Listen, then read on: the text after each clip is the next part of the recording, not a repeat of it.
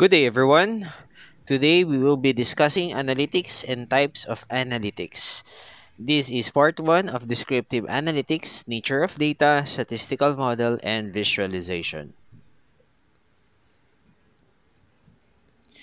Here are the topics that we will be discussing today.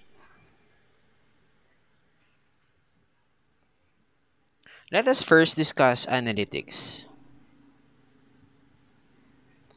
Analytics provides us with useful knowledge that would otherwise be concealed within vast amounts of data. In today's data driven world, it's something that any leader, manager, or just about anyone will benefit from. Analytics is the forge that creates information, which has long been regarded as a powerful weapon. Analytics is revolutionizing not just the business world, but also science, sports, healthcare, and just about every other area where large volumes of data are collected. We can use analytics to uncover hidden trends in the world around us. This has the potential to alter our perspective of the universe, generally for the better. We may believe that a process is already performing at its best, but data may prove us wrong. So, analytics can help us better our world.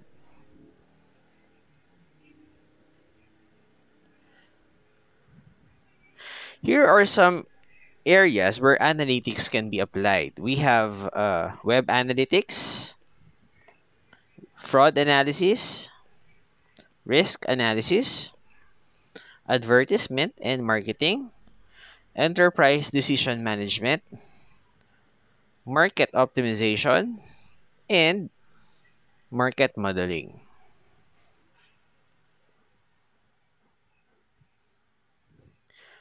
We now go to descriptive, predictive, and prescriptive analytics.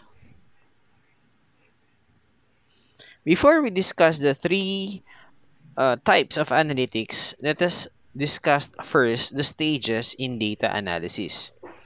So first we have the descriptive analytics, the first stage. This tells us what happened. So it describes why something happens in an organization or in a business. Next, we have diagnostic analytics. Now, this answers the question, why did it happen? Next, we have predictive analytics. Answers the question, what could happen in the future? And lastly, we have the descriptive analytics or prescriptive analytics. Now, these answers the question, how should we respond to those potential future events? Now, let's discuss each analytics or each type of analytics one by one.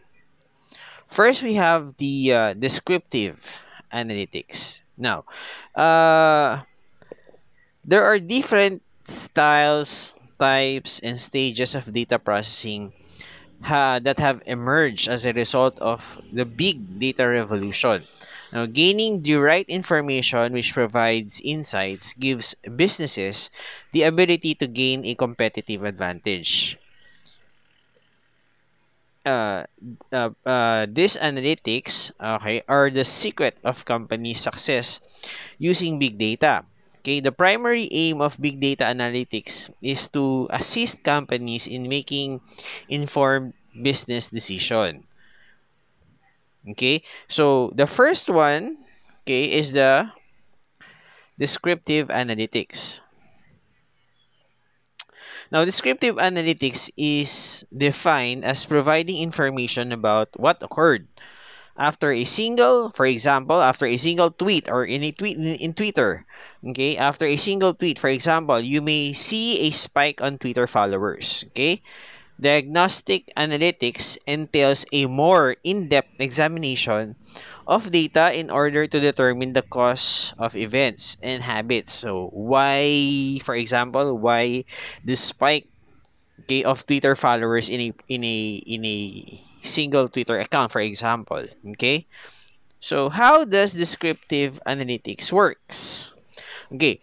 So to discover historical data, which descriptive analytics use, okay, descriptive analytics employs two main methods, okay, data aggregation and data mining. Okay, the process of gathering and arranging data to create manageable data sets is known as data aggregation. Okay, so the first thing, okay, there are two methods: data aggregation, data mining. After that, okay, we go to data aggregation, which is collecting and organizing data. The second, okay, step is, okay, is the data mining, wherein patterns, trends, and meanings are identified. Okay, so that is what the data mining is used for. Now, remember that descriptive analytics does not seek to go beyond the surface data and analysis. Further research is beyond the scope of descriptive analytics. And descriptive analytics observations are not used to make interference or inferences or predictions.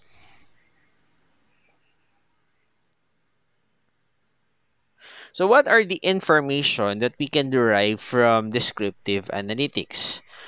Okay, so descriptive analytics can provide us reports, okay, such as inventory reports, workflow reports, sales reports, and revenue. Okay, it can also provide us social analytics like the average number of replies per post. For example, another is a number of page viewers. So some of these you can relate because you can experience this in your probably in your social media accounts. Okay, another is average response time, and that's the attitudes. Okay, so when you say attitudes is the browsing uh, uh, sites. Okay, when you are browsing the internet, what are the most commonly websites that you visit? Okay, so as if you can remember or if you know, there is a history option in a browser wherein all your websites or wherein all the websites that you have visited, okay, are listed. The next type is the predictive analytics. Okay, so predictive analytics is a form of advanced analytics that uses both new and historical data to forecast behaviors and trends. Okay, it involves constructing predictive models that assign a numerical value or ranking to the likelihood of a particular event occurring using statistical analysis, techniques, analytical questions, and automated machine learning algorithm. So how does predictive analytics works?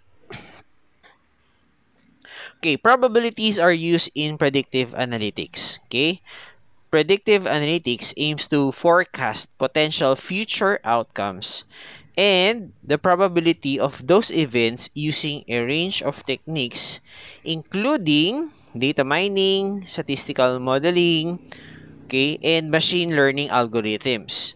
Now, machine learning algorithms, okay, for example, takes existing data and try to fill in the gaps with the best possible guesses in order to make predictions.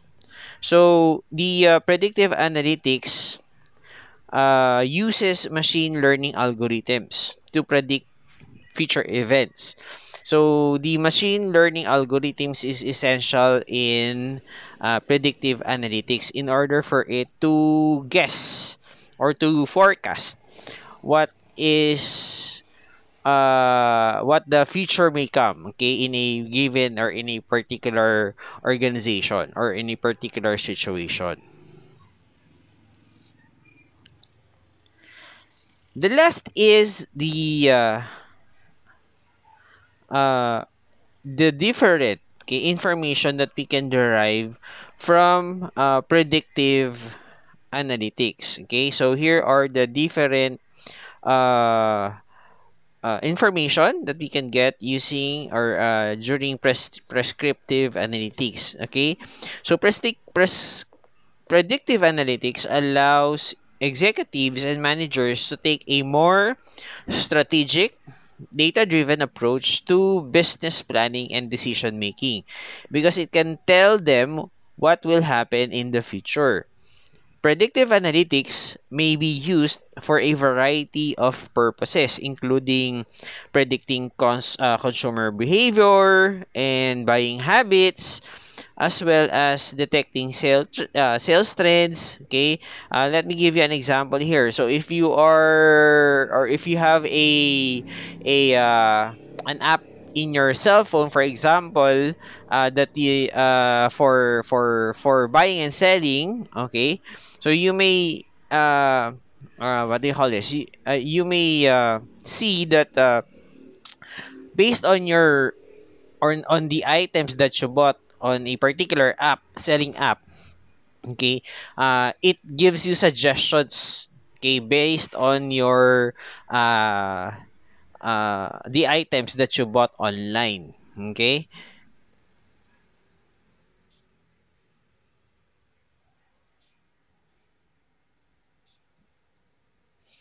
we now go to the prescriptive analytics. Okay, prescriptive analytics is used to determine the best outcome, okay, to events given the parameters to a, or to propose decision strategies for taking advantage of potential opportunities or mitigating future risk. Okay, this methodology is the third, final, and the most advanced stage in the business analysis process, and the one that calls business to action, helping executives, managers, and operational employees make the best possible decisions based on the data available to them.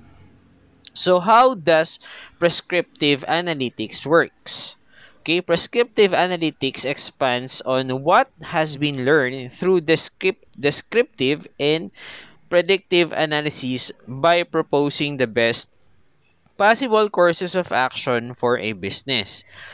A variety of techniques and methods such as guidelines, okay, statistics, and machine learning algorithms can be applied to available data from both internal and external data. Now, next discussion, we will be discussing the different data and also the nature of data. Okay. Now, in order to make predictions and recommendations, okay, machine learning capabilities far exceed what a person would do while attempting to achieve the same performance.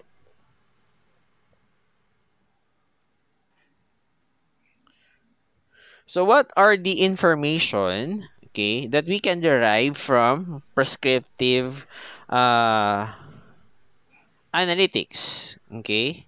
So first, okay, is we can make recommendations in regard to which decision will best take advantage for future opportunities or mitigating future risk. Another is make it possible, or makes it possible to consider the possible outcomes for each before any decisions are made. Okay, so somewhat predictive is like related, close related to the outcomes of the predictive, okay, predictive analytics. Okay, lastly, we have can have a real impact on business strategy and decision making to improve things such as production, customer experience, and business growth.